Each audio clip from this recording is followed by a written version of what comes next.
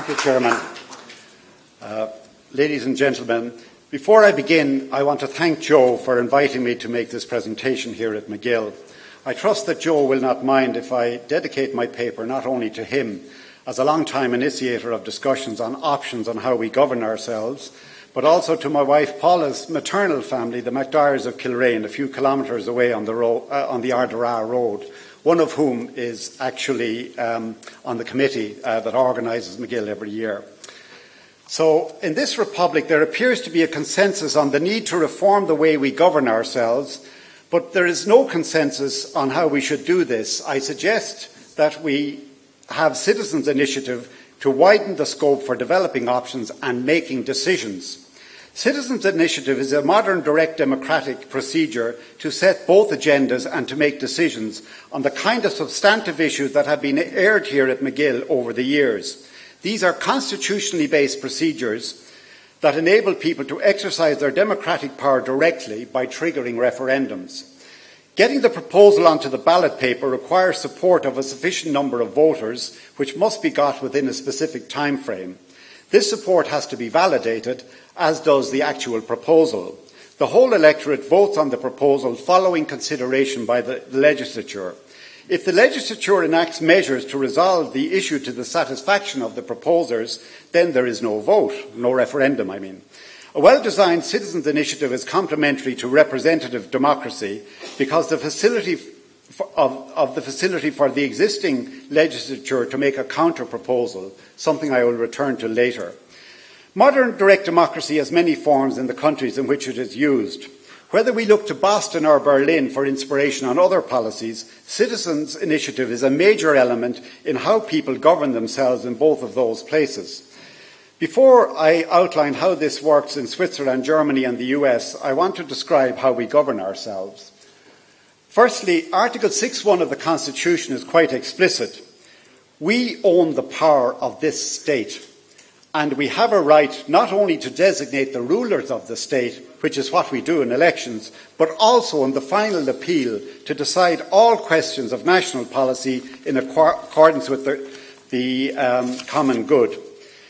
In elections, we the people, we transfer the power via citizens who have to be on the voter system. We're then the electorate, you have to be registered even if you're a citizen. We're formed into constituencies. We then elect TDs, and out of TDs we get the Taoiseach and ministers. Elections are the means we use to make decisions on the persons to whom we transfer our power for periods of up to 5 years.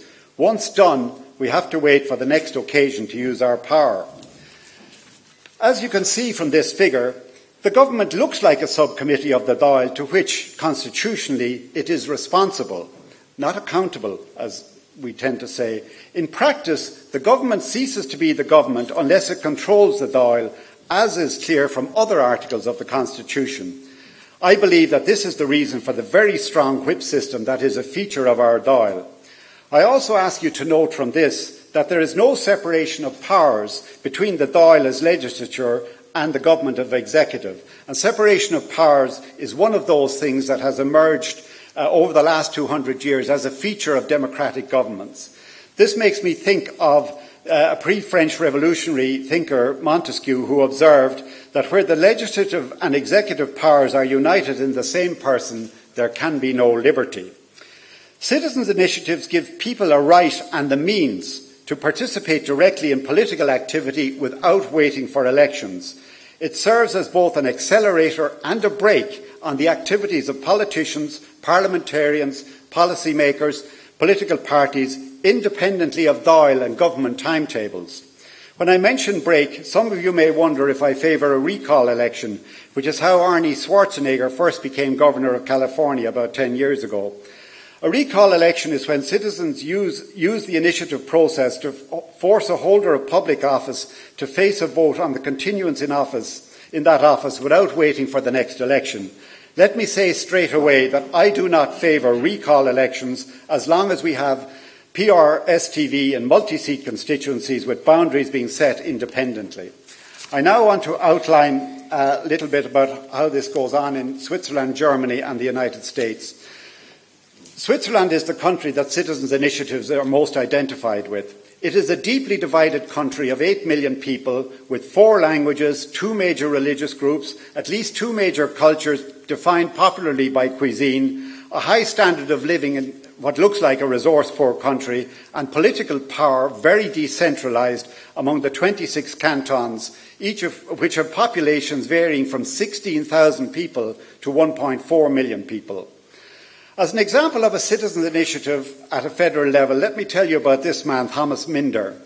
He is a Swiss businessman who found it completely unacceptable that senior management of Swissair walked away with golden parachutes when Swissair collapsed in 2001. His company was a supplier to Swissair and he lost business. In October 2006, yes, 5 years later, he started a popular initiative, as the Swiss call it, to have clauses inserted into the Swiss federal constitution governing the setting of the total remuneration of packages of senior executives in Swiss companies listed on stock exchanges. 18 months later, by February 2008, he had the time period in which he had to get it, he had 100,000 signatures, the number needed to launch a referendum to amend the constitution. That 100,000 signatures is about 2% of the Swiss electorate. In March, 2 years ago, his fellow citizens approved his proposal. Yes, it took 6-7 years. It is not a quick fix, but it was effective. This shows how one individual was able to persuade his fellow citizens that new legislation was needed to limit the scope for excess by the powerful.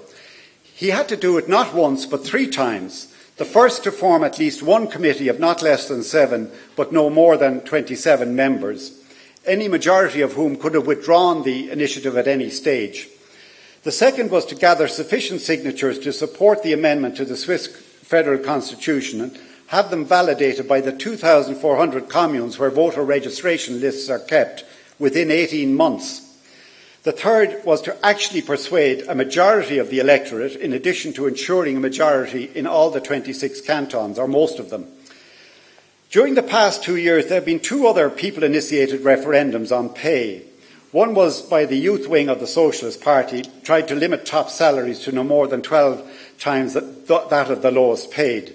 The other was on setting a high minimum wage. That was promoted by the trade unions. The voters rejected both. Next year, there will be a citizens' initiative on a basic income for Swiss of around €2,500, and I don't know how that will turn out. In Switzerland, since this was adopted at federal level in 1848, after a civil war between Catholic and Protestant cantons, there have been just over 600 referendums.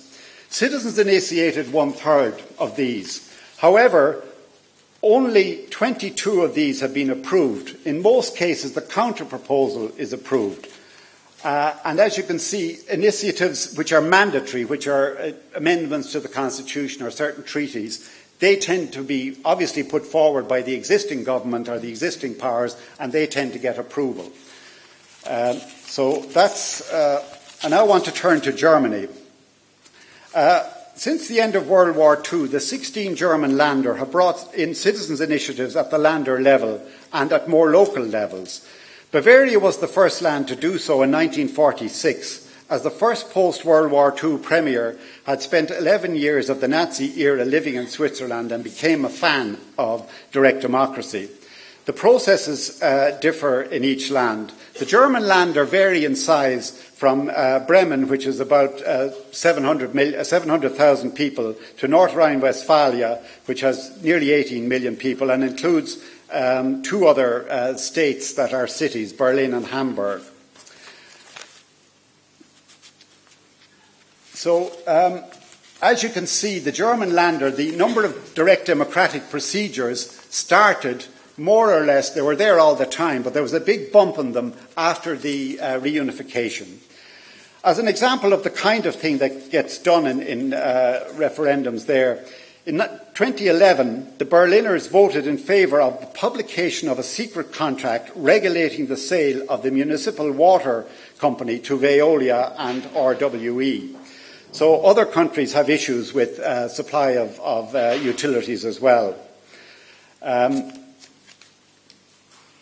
In Bavaria, which is the longest tradition of citizens' initiative, there was a study done on those that took place in all the 2,000 towns, cities and smaller communities, in addition to the land itself, covering the period 1995-2005.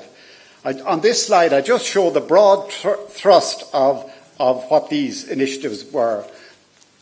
Basically, 60%, the two columns on the left, were citizens initiating definite proposals. Nearly 50%, in other words, the two middle columns, were rejections of some measure or other. And the last couldn't be classified by the researchers. An interesting thing about Bavaria is that many of the citizens' initiatives there are about mobile phone masts, uniquely in Germany, apparently, you know. At the next level below the Länder, the cities, towns and districts, there have been nearly 6,500 direct democratic proceedings on substantive issues between 1956 and 2013. These votes are decisive, not simply consultative. Over 80% arose from citizen signatures, with the balance being initiated by local authorities. For example, the kind of thing that the local authorities have to do, in two Länder, there were reorganisations of local government. They had to be approved by the citizens. The range of issues raised in these are summarised in figure 6, this figure here, and a lot of them are to do with what we would call issues of planning and leisure facilities and reallocation, zoning kind of issues, you know. So that's just an overview of Switzerland, or of Germany. Germany does not have a citizens' initiative at the federal level, nor does the United States, to which I turn next. 24 of the 50 US states have direct democracy on issues of the Constitution, as do thousands of cities and other local governments. Of these 24 states, 18 provide for citizen-initiated amendments to the state constitution. So in the period of about 100 years, just over 100 years, there have been 2,500 citizens' initiatives at state level. As you can see from the lower bar, only 40% of those have been approved. Among the ones that were approved in 1920 was one in Massachusetts, which had an initiative to declare that beer and cider were non-intoxicating liquors and therefore would be exempt from prohibition. Many people are aware of citizens' initiative because of the impact of California's Proposition 13 in 1978. This changed property taxes and also amended the Californian Constitution to make it very difficult to change those taxes. It also led to a revival of citizens' initiative across the United States. So you can see that it kind of went into decline for a period, and then from 1980 on, there have been a lot more. Most of the citizens' initiative in the states take place in 4 states, if I remember correctly: Oregon, California, Arizona, and Washington State. Proposition 13 did not apply to income taxes, which are the major source of state revenue in California. And in Seattle last year, in the city of Seattle, which is about 700,000 people, there was a vote put to the people for raising taxes for childcare, and it was approved to raise property taxes to provide childcare. I now want to turn to some issues that arise with citizens' initiative. When you talk to the kind of issues I'm going to cover very, very briefly, citizens' initiative supplants TDs and the Dáil. People don't vote on the issue in referendums. The cost of referendums, issues are too complex, checks and balances. The direct participation by citizens in elections is complementary to representative democracy. It is not a replacement for it. In modern forms of direct democracy, the Dáil would have a right to put a counter-proposal at the same time as any citizen-initiated proposal. There are constitutional provisions in Switzerland setting how the outcomes will be decided if there's a tie. With this in place, there is no threat to either the Dáil as a legislative assembly or to TDs. They will still have to do the vast bulk of the policy making and legislative work. But as in other cases, having a bypass renews our bodies and our towns. With the kind of things we keep hearing about our legislature being blocked on even basic reforms like Michael McDowell mentioned last night, I think our legislature could do with a supplementary form of lawmaking.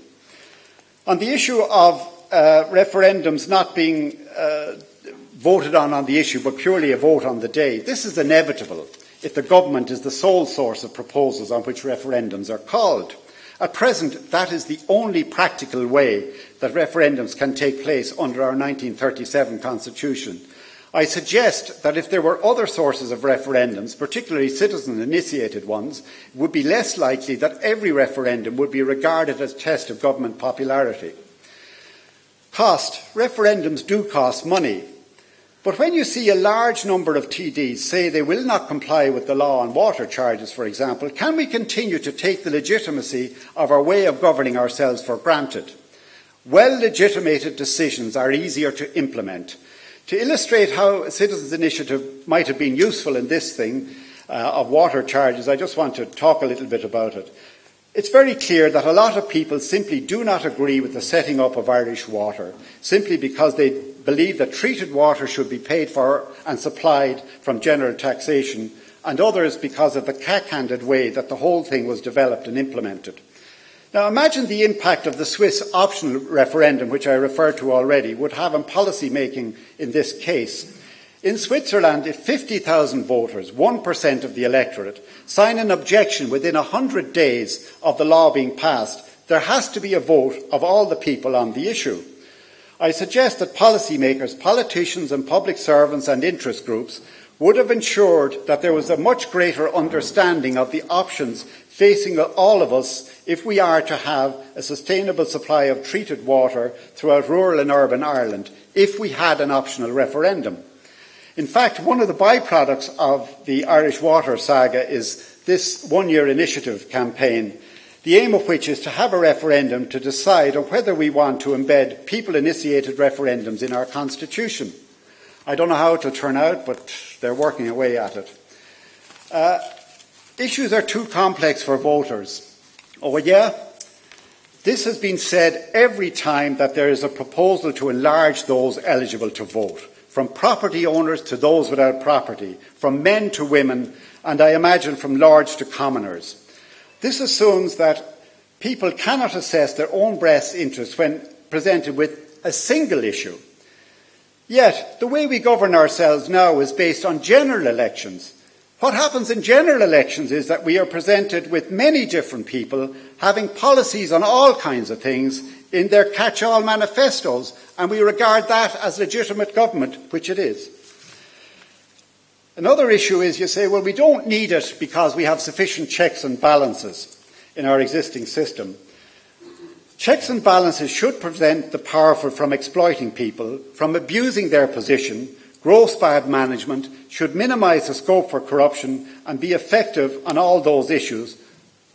But in our representative democracy, these mechanisms remain under the control of the established politicians and others with power and influence. As we well know, this kind of self-control only works within limits. Madison, one of the founders of the US Constitution, he pointed out in the Federalist Papers, which were written in the effort to get the Constitution approved, that ambition must be made to counteract ambition. I know that those of you in the front can see this, can read this, but some of you at the back can't when I tested it earlier on, so I'm going to read it out. In framing a government which is to be administered by men over men, the great difficulty lies in this. First, you must enable the government to control the governed, and the next place, you must oblige it to control itself. A dependence on the people is no doubt the primary control of government, but experience has taught us that mankind the necessity of auxiliary precautions. Citizens' initiative is an excellent precaution to ensure the development implementation of checks and balances is not confined to those who are most likely to be subject to those checks and balances. 2 years ago, the Constitutional Convention voted 83% in favour of direct democracy as part of its review of the Dáil electoral system. If we are to bring this in, we can learn from the experience of many places that have decades of experience of citizens' initiative and seem to be run effectively. For inspiration, let us look no further than this statement by a government minister when he opened the debate on the initiative in the constitution of our emerging state. As he spoke in the Dáil in December 1922, Irish society was deeply divided with the civil war raging outside the doors of the Dáil. What Kevin O'Higgins said then is an excellent summary of the case for citizens' initiative at local, national and transnational levels. I'm nearly finished. I'm not going to read that. As we continue through this decade of centenaries, we can reach further than a simple harking back to an era in Europe that glorified war and made a cult of violence. We also have a tradition of successful political action based on monster meetings, a kind of precursor to citizens' initiatives. We need to shift the dysfunctional governance paradigm from a mindset that grants liberties to subjects to one based on the right of the citizen, all of us, to exercise power directly. With two major social, fiscal and economic crises in the last 40 years, our way of governing ourselves leaves a lot to be desired, as this McGill Summer School has heard. We are victims both of our success and our failures.